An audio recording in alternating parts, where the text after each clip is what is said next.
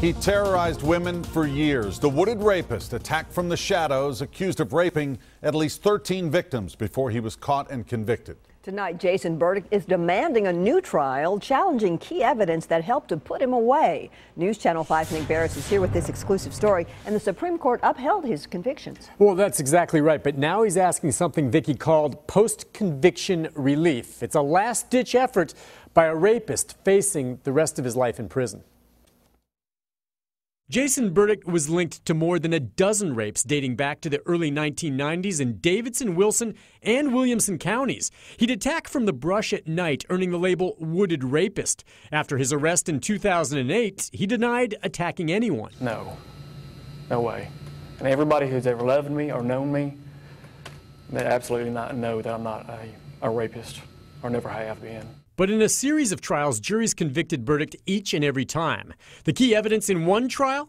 A piece of flesh bitten off Burdick's hand by one of his victims, Patricia Young, who agreed to go public.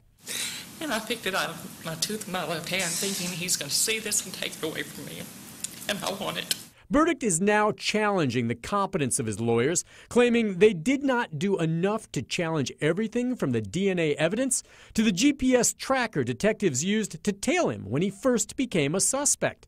He's hoping to get one new trial and then several others. His petition will be heard by a higher court, but as Young said after Burdick's first conviction 6 years ago, I hope he never sees the light of day again. He is a career criminal. He is a serial rapist, in my opinion, and I hope he's dealt with accordingly. Most legal experts say Burdick's petition really is nothing more than a last-ditch legal long shot, but we've learned he does now have a new attorney, and he plans to first challenge his conviction for rape in Williamson County.